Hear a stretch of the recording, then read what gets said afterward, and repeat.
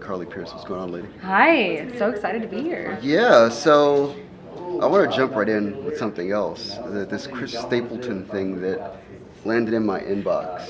Have you heard it? I mean, we're talking about it because it's phenomenal. This is a special one. Yeah, so you went from for the 50th. Ashley McBride So to Chris Stapleton. Talk Talk about working with two of the most epic and iconic artists of this early generation.